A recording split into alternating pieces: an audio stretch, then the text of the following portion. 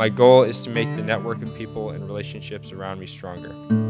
By acting as a bridge to help form new relationships, strengthen my community, and foster a sense of oneness, I hope to weaken the social stigma of categorization solely based on interest, culture, and language. As a group, Literati decided to honor Martin Luther King Jr. by playing the conclusion of his speech, "Where do we go from here, chaos or community?" Throughout history, human voice and human emotion have been considered as the most powerful influences of change. Let us be dissatisfied until men and women, however black they may be, will be judged on the basis of the content of their character, not on the basis of the color of their skin. My overall feeling is that I feel uncomfortable. It is a racial slur that I wish could be put to rest.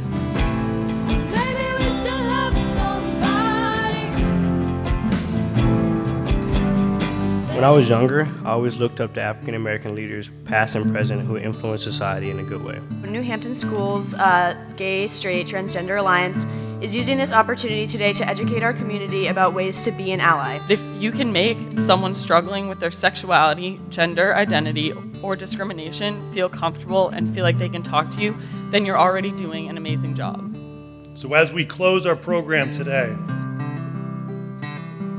I'd ask you to find strength in each other, to value and build new relationships, and always remember that we are better together.